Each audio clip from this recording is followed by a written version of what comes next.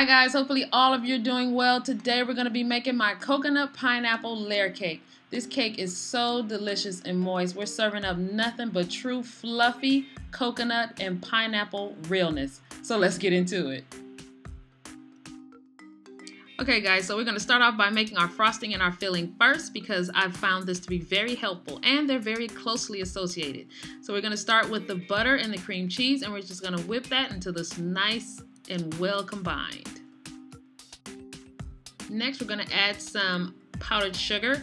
And the recipe calls for about 3.5 cups, so we're just going to add a cup at a time, maybe 1.5 to 2 cups. Yeah, and it gets messy, but a little powdered sugar never hurt anybody.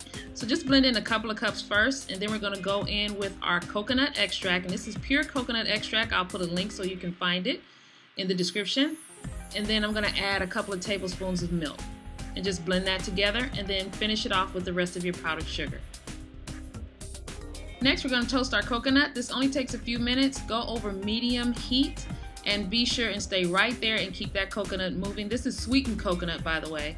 Keep it moving and just toast it just a bit. And then right after that, you're going to pour it onto some parchment paper and spread it out nice and flat and let it cool while you do the rest of the steps. Now I'm going to take the time to whip up my heavy cream to soft peaks because we're going to add this to the filling. This is the part that is going to make the filling nice and light. We won't need to add any sugar to the whipped cream because everything else that's going into the whipped cream is already sweetened. So right next to the cooling coconut, I have a 20-ounce can of crushed pineapple drained because we are going to use some of that juice in the cake and we're going to use the crushed pineapple in the filling. So now we're going to work on the filling. We've already made our whipped cream, which has no sugar in it, by the way. And we're going to fold in some of the frosting. That's what I meant earlier when I said they're very closely associated. So that's why you make the frosting first, then you move on to the filling. So that whipped cream is just making it lighter and more fluffy. And then we're going to turn around and add our crushed pineapple and some of our toasted coconut. Alright guys, so it's a wrap on the frosting and the filling. Now we can move on to the cake. The coconut cake consists of 3 layers and we're going to begin by getting our dry ingredients together first. So I have some cake flour, some baking powder, and some salt going through a sifter, and I'm just going to sift that so we can aerate the dry ingredients. I'm breaking this recipe down in steps because this is the easiest way that I have found to make this cake. I've made enough of them now to be comfortable with this method. There's our pineapple juice and our buttermilk where I just pour them both together because I'm going to add them alternately with our dry ingredients. Now I'm just going to blend the butter and the sugar together until it's nice and fluffy. For the exact measurements, check out gdseasoning.com for the written recipe. Trust me, you will need it. Next I'm going to add my 5 egg whites, a few at a time. I usually add about 2 egg whites at a time and blend those in really well.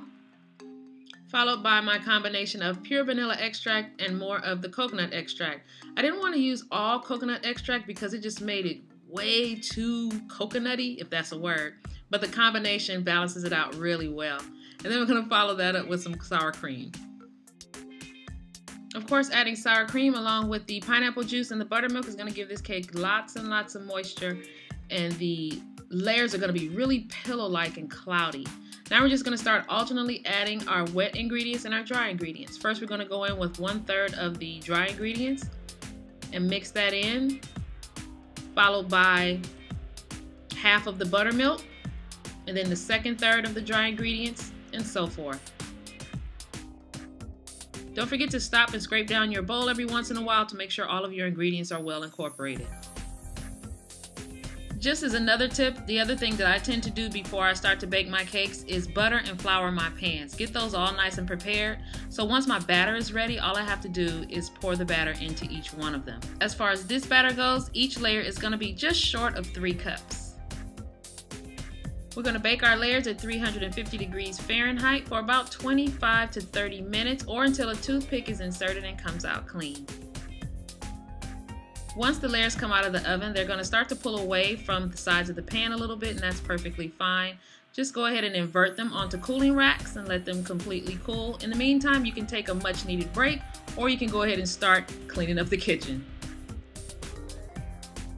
Our first layer goes down, and I'm just going to put half of our coconut pineapple filling right on top.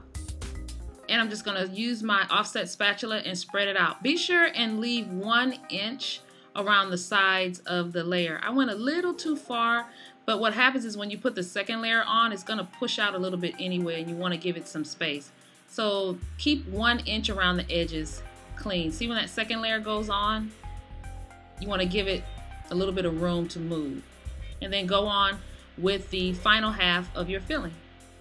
My best description of this cake right now is it smells like a tropical summer. It smells like a cake that you would eat during the summertime. And that filling is giving you like ambrosia teas. Did you guys grow up eating ambrosia? Did your family make that? That's what this filling is like. And this cake is just really light and pillowy. And it just reminds me of something that we would eat during the summer. But if you want a little bit of summer during the winter and the fall, go ahead and make this cake. It'll get you there. Now we're just gonna take our frosting and go over a thin coat of the cake first and just get the entire cake covered on the sides and on the bottom. And it doesn't have really a whole lot of frosting on the outside. It has just enough to cover the cake and then enough for the coconut to stick to. No, the frosting does not have to be perfect. Just get it on there as best you can and cover the cake. And now what I'm doing here is I'm just removing my little clean little safety guards here to try to keep things nice and neat. And then I'm just going to pick the cake up and proceed to coat it with the coconut. I like to place the coconut on a big piece of parchment paper, lay it flat, that way I can hold the cake over the paper and not make such a big mess. And just let the coconut stick where it wants to, the rest will fall away. And you can go over the cake a couple of times depending on how much coconut you want on the outer coating of the cake. We're only working with a little over a cup of coconut. So just go around the sides and then hit the top also.